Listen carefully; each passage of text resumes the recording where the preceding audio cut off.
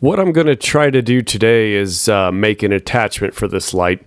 This is a little camping lantern that I got online and modified last year by adding lithium batteries and circuits. It opens up for a lantern type thing going on, or you can also use it as a flashlight.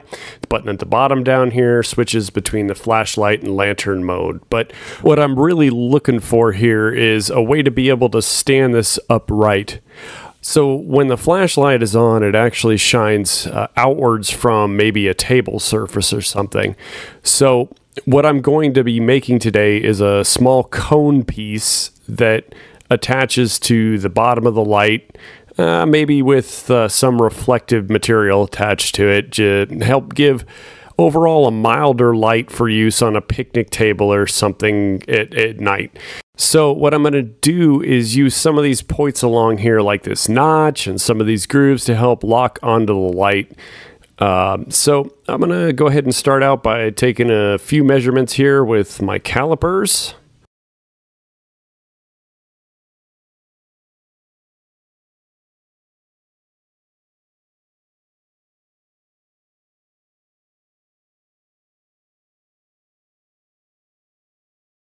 It looks like this part here is just shy of about 82 millimeters. And it looks like this part here is right about 82. But I'll get all these measurements done again off camera when I'm not trying to keep everything in frame and my old man shaky hands are doing bad work. Looks like the depth here is going to be about 24.5 max, but I probably won't need to go that deep. Something closer to 15 will probably be fine. So let's move over to the computer and do some design work. The first thing that you're going to notice here is that all of this is going to be sped up footage. If you wanted to watch me work in real time, we'd be here all day. So for the sake of brevity, I've accelerated all of the drawing here. So we're going to start out with a couple circles, and we're going to draw these little notches that I've got on the edge of this thing, and I'm going to go ahead and rotate them around. I am using Google SketchUp. Well, maybe it's not Google SketchUp anymore, but it's SketchUp. This is a 2017 version because they make you pay for it now, and I'm cheap, so I don't pay for anything. So one of the things that you might have issues with here is probably all those lines from the copy, rotate, then paste in aren't going to intersect.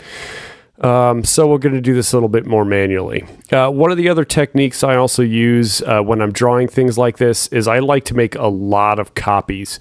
So you'll see that I made a copy and then a copy and a copy before I even decided to pull that surface up.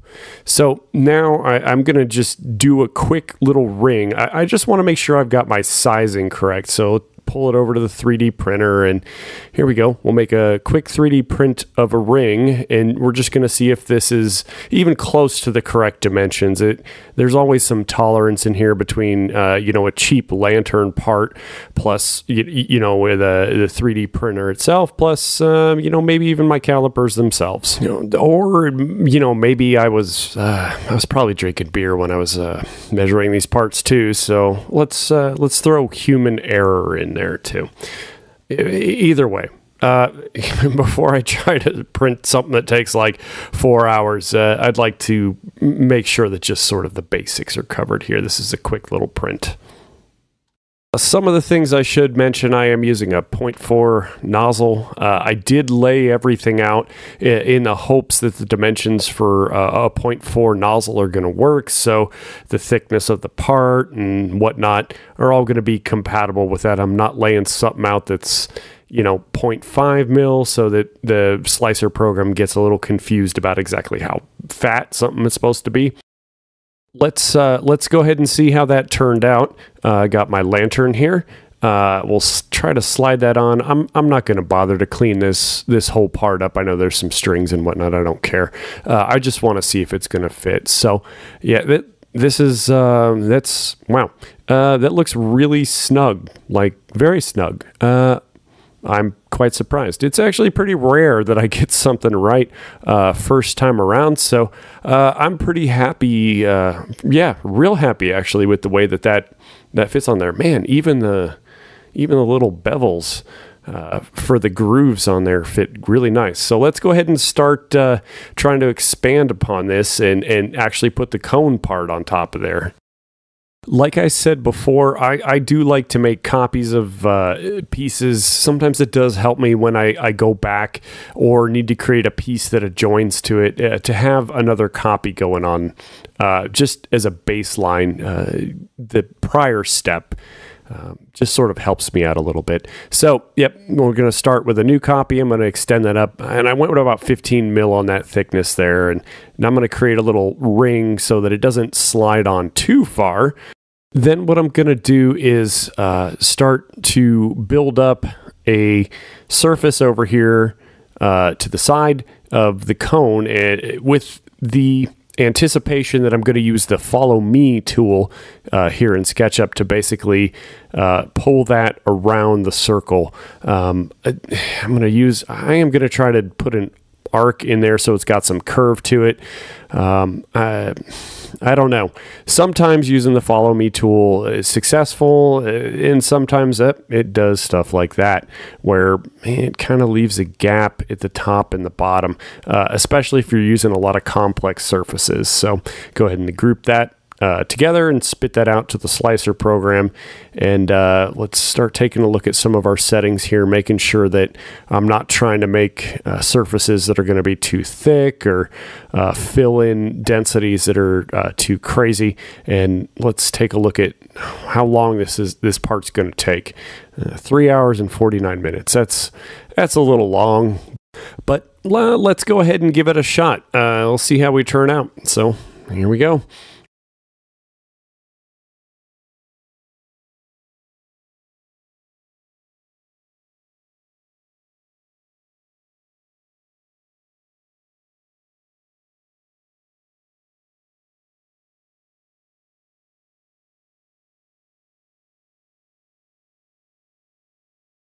So far, so good. Let's keep watching here.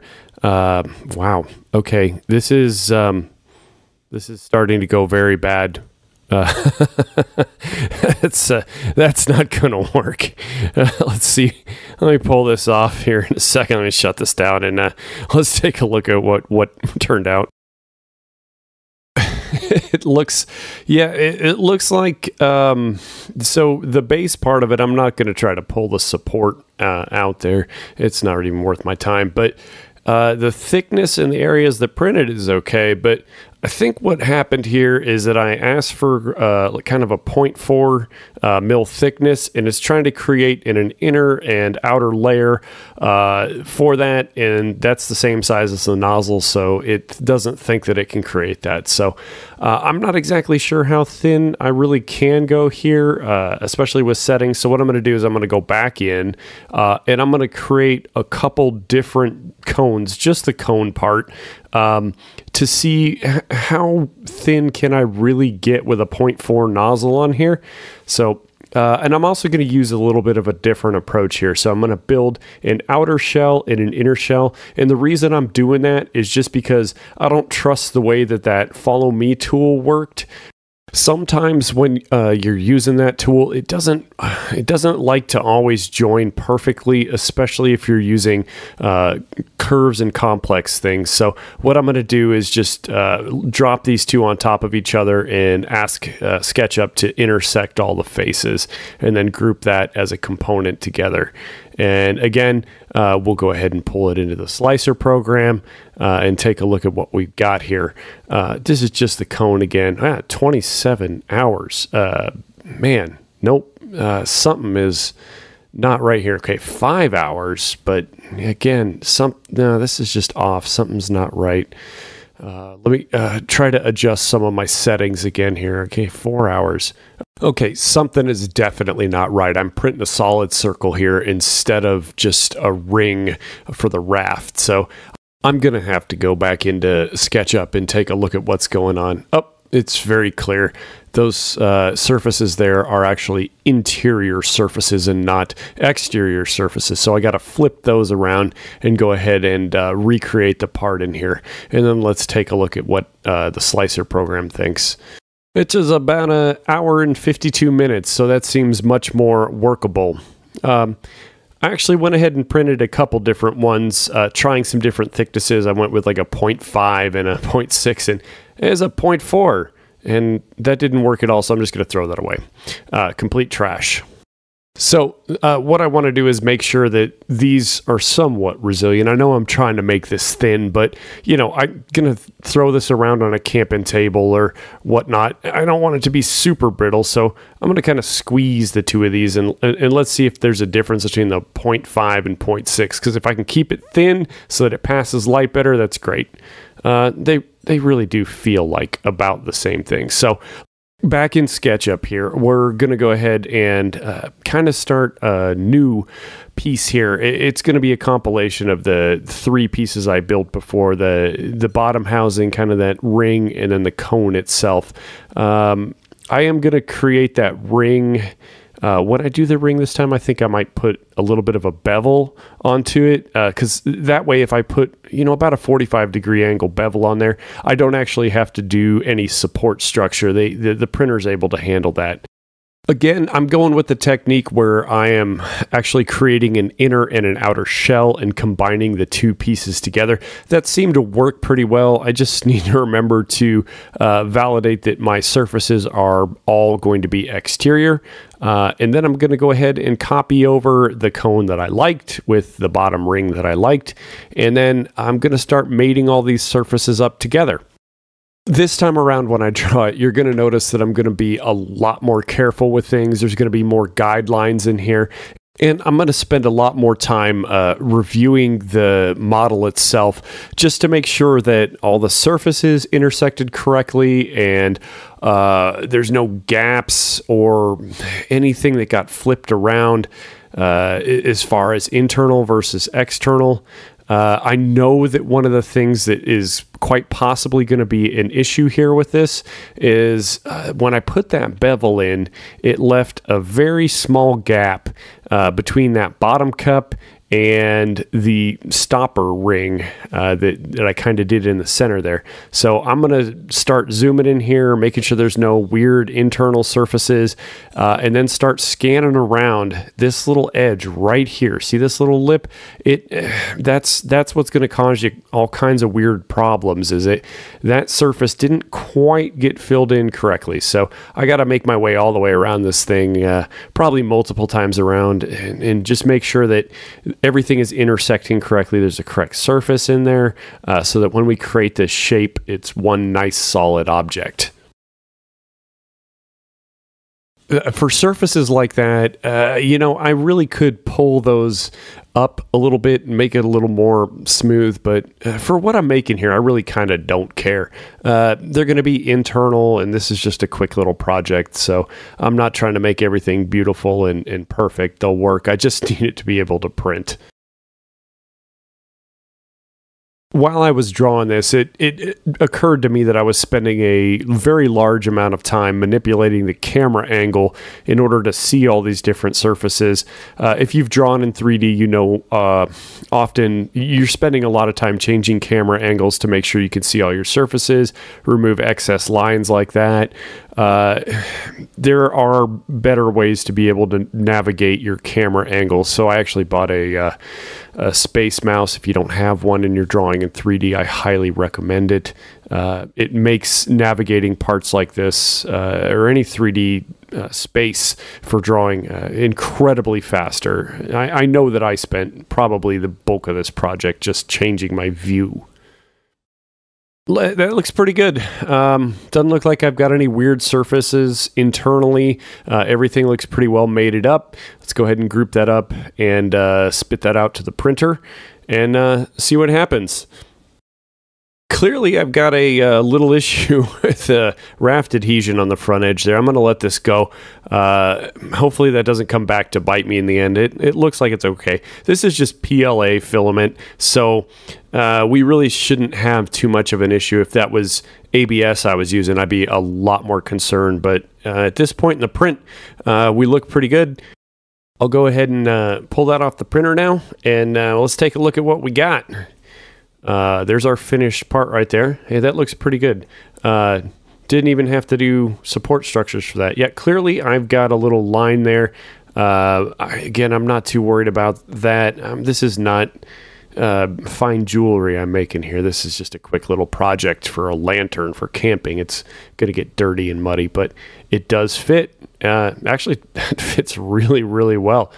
Earlier, I said I was going to use some reflective material in conjunction with this. What I'm going to do is I want to set this on there. So I've got these emergency blankets. I bought some of these years ago. You can get them for really cheap, but it's really, really reflective material.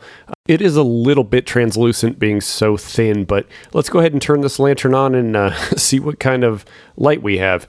Overall, that looks pretty decent. I'm going to turn off some of the surrounding lights I had for lighting things up so you can see that this is just the light with some external reflective material kind of lighting things up here.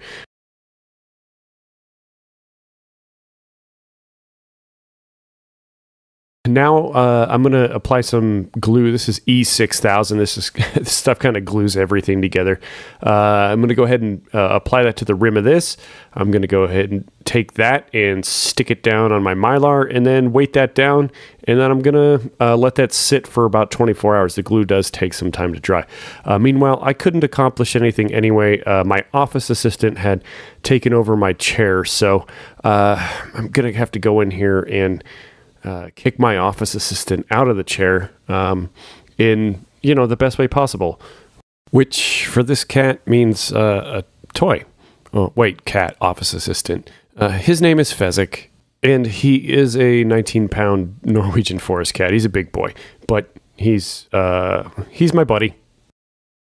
All right, there we go. He's gone. Back to work. Let's take a look at the finished product here. Looks pretty decent overall. The fit is great. Let's turn it on. Got some good light going on.